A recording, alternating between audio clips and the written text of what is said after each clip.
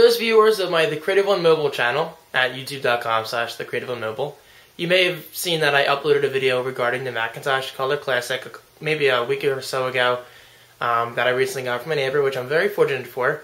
It's a Macintosh Color Classic running OS 7. I have the keyboard and mouse and everything, but I was just making my first boot video, and unfortunately I saw that dreaded floppy disk icon with a question mark on top of it, which basically means that it does not have a startup disk, unfortunately, which I find odd because my neighbor said it has OS 7 installed and he doesn't know what's on there, but he knew the OS was installed. Maybe there's a problem, maybe you guys can help me in the comments, but for the time being, as promised, I'm still going to make a video on the Macintosh Color Classic. Unfortunately, I cannot show any software for obvious reasons, as just mentioned. I'm going to go over a basic overview of all the hardware. Not the insides, because I'm not really going to open this thing right now. I don't really feel comfortable doing that just yet. I want to get to know the system first. But I'll show the overall, design, keyboard, and mouse, because I did find a few interesting things to share with you guys. So without further ado, let's do it. This is the Macintosh Color Classic. First off, let's show off the classic Macintosh logo. There you go, classic rainbow logo with the Color Classic branding on the side. On the bottom. Right here we have your standard volume controls, very interesting, and brightness controls, which nowadays are both integrated both into the keyboard, so that's something interesting to keep in mind. Your standard 3.5 floppy drive. Unfortunately, there's no floppy drive in there. No floppy disk in there. But yeah, nothing really more to say about that, because I could really use one right now, but that's okay. Maybe one day. Here's our monitor. I think it's like 10 inch or something like that. I'll put all the specs below this video for those interested.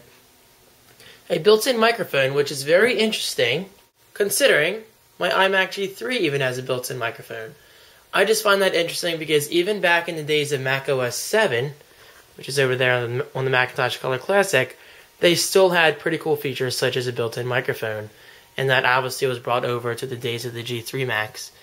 For those wondering, I do have a full video on this, a full upgrade video. Actually, 2 videos because it's 2 parts, showing you guys how to upgrade this. That was a very frustrating video, but it was fun. But anyway, this video is about the Macintosh Color Classic, so let's get back over here and show this thing off. Down here we have a little QuickTime logo. It's pretty cool. Here we have the old kind of cord where it looks like a phone cord. It's a cable connecting the keyboard to the back of the Macintosh Color Classic, which I'll show in a second. Now, what's interesting about this keyboard is, check this out. I'm not sure if this was a standard back then or if it was just Apple's way of doing things their own way. But check this out. The arrow keys, excuse me, were actually on the same row. Whereas nowadays, we have the standard, up on the top and then left, bottom, and right on the bottom. Very interesting. By the way, look at the contrast in design. You got these thick keys, and nowadays we have this chiclet design. I love it. It's really amazing how far technology has come. Another thing I found interesting is the inclusion of a power button on the keyboard, just like the iMac G3. And here's the boot up. Again, don't expect anything too exciting because I do not have the floppy disk, unfortunately. But I can still show you guys that it really does work perfectly fine now. This screen looks great. There's the mouse cursor, which works perfectly. And then in a second, we'll see the little disk icon pop up. And there it is. Question mark. Apparently it cannot find the startup disk. Another interesting thing worth pointing out is even back then, yes, I'm going to say that a lot in this video, even back then, Apple still used the easy access ports. For instance, to plug the keyboard into the Macintosh Color Classic itself, you take a cable from the keyboard to the back of the Macintosh Classic. And the same thing for the mouse, just like today's standards. We have a USB, not USB, I'm sorry. We have the old input, I believe, what is this called? PS2, PS/2? Something like that.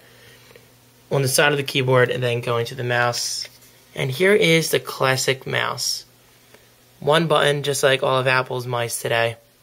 Obviously, this does not have multi-touch like the Magic Mouse does, which I'm a big fan of. And I'm back. I had to switch batteries in my camcorder. Anyway, on the bottom of the mouse here, we have the classic trackball. that we all love, right? No, not really. And nowadays, we have laser tracking. This is a great mouse. Look at this. Check out the curves. I always say this looks like alien technology. It's pretty amazing. Let's go to the back of the Macintosh Color Classic. Get this stuff out of the way. But I should also note this does have a handle up top. As Apple once said in a keynote, never trust a computer you cannot lift. Or something to that effect. I don't know if that's an exact quote, but you get the idea. Down here we have your standard power and your power button. I can turn that off now that the system's off. We have your standard input down here for a keyboard. Again, I can put a mouse back here if I wanted to. Printer, modem, and this is for accessories. I don't know if that means external hard drive because I read that you can boot from an external disk, which is interesting. I'll have to do a little bit of research. Also, I should mention that I switched to the Mac in 2004, so all this old hardware is definitely new to me. So I apologize if I get any of this wrong. And as always, you guys can just say so in the comments if I say anything wrong. And here's your microphone input and volume input. And here, that's actually blocked off. Maybe that was changed in a future design or previous design. Who knows? And I believe in the manual, if you squeeze these two things down, the back door comes off. There you go. You have access to the logic board and anything else you need to upgrade. Which I think is pretty interesting. And it goes pretty deep in there. You can see kind of far back. It's kind of dark, but you guys get the idea. It's pretty cool stuff. On the side here, we have your vents for airflow.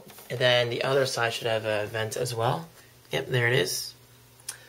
And I think that's really it, guys. I really apologize. I was really, really hoping this video would be more exciting.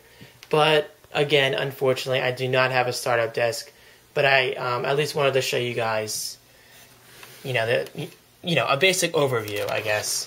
Down here, I should also mention that this isn't very exciting, but we do have little levers you can pull out for a keyboard stand to put it at a better angle. I don't know if you guys even care about that, but I guess it's worth mentioning.